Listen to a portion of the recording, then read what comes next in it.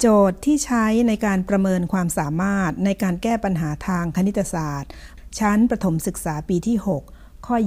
27 ถ้าผลรวมของเศษ1ส่วน2บวกเศษ1ส่วน6บวกเศษ1ส่วน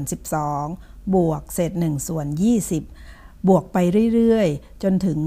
บวกเศษ1ส่วน600เท่ากับเศษขอส่วนกเมื่อเศษขอส่วนกเนี่ยเป็นเศษส่วนอย่างต่ำแล้วกคูณขอเท่ากับเท่าไหร่โจทย์ข้อนี้ค่อนข้างยากนะคะนักเรียนต้องอาศัยประสบการณ์จากการสังเกตแบบรูปจากการฝึกทำโจทย์มากๆจนคุ้นเคยมาก่อนนะคะเรามาดูกันนะคะจากโจทย์กำหนดว่าเศษ1ส่วน2นะคะบวกเศษ1ส่วน6เศษ1ส่วน6ถ้าเราเขียนให้อยู่ในรูป2จำนวนคูณกันนะคะก็จะได้ว่า2คูณ3บวกเศษ1ส่วน12ถ้าเราเขียนให้อยู่ในรูป2จำนวนคูณกันที่มีความสัมพันธ์ใกล้เคียงกับที่เราเคยมีอยู่นะคะเราก็จะได้ว่าเท่ากับ3คูณ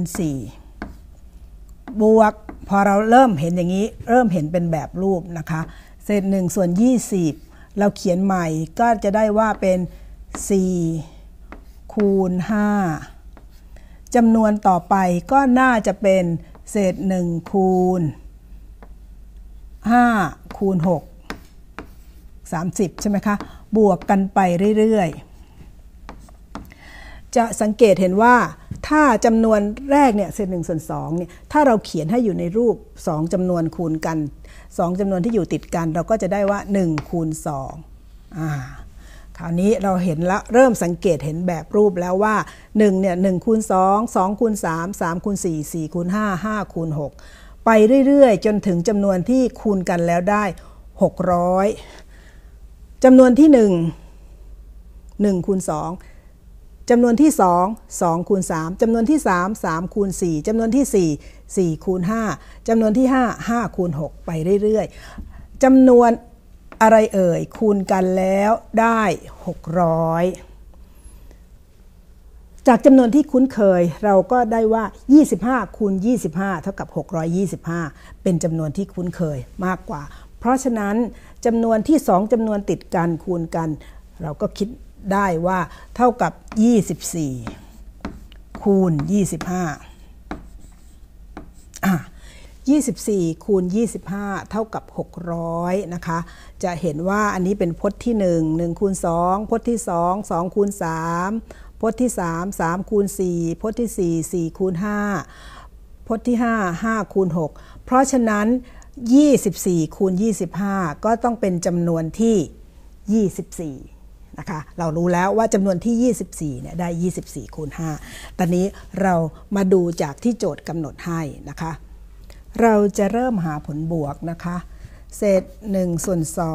2บวกเศษ1ส่วน6เท่ากับ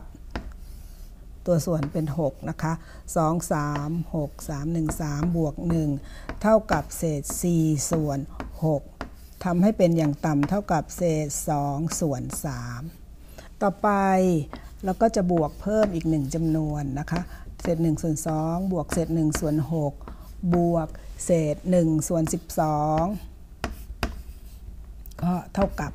แต่2จำนวนเนี่ยเราบวกไว้แล้วก็คือเศษ2ส่วน3นะคะบวกกับเศษ1ส่วน12ก็เท่ากับส่วน12 3 4 12 4 2 8บวก1ก็เท่ากับเศษ9ส่วน12เท่ากับเศษ3ส่วน4ละต่อไปก็จะบวกเพิ่มอีก1จำนวนเศษ1ส่วน2บวกเศษ1ส่วน6บวกเศษ1ส่วน12บวกเศษ1ส่วน20ก็จะเท่ากับ3จำนวนนี้เราบวกไว้แล้วก็คือเศษ3ส่วน4บวกเศษ1ส่วน20เท่ากับส่วน20 15บวก1ก็เท่ากับ16ส่วน20เท่ากับเศษ4ส่วน5เราลองมาพิจารณาดูนะคะถ้าเราเริ่มตั้งแต่จำนวนที่1คือเศษ1ส่วน2นี่1จำนวนนะคะจำนวนที่1เศษ1ส่วน2จำนวนที่2เศษ2ส่วน3จะได้เห็นชัดๆนะคะจำนวนที่เมื่อบวกจำนวนที่3ผลลัพธ์ก็เป็นเศษ3ส่วน4เมื่อบวกจำนวนที่4ผลลัพธ์ก็เป็นเศษ4ส่วน15เศษ4ส่วน5เพราะฉะนั้นเมื่อบวกถึงจำนวนที่5ก็จะได้เป็นเศษ5ส่วน6นะคะดังนั้นที่โจทย์กำหนดให้เมื่อกี้เราหาได้แล้วว่าเราจะบวกไปจนถึงจำนวนที่24ก็จะได้เป็น24ส่วน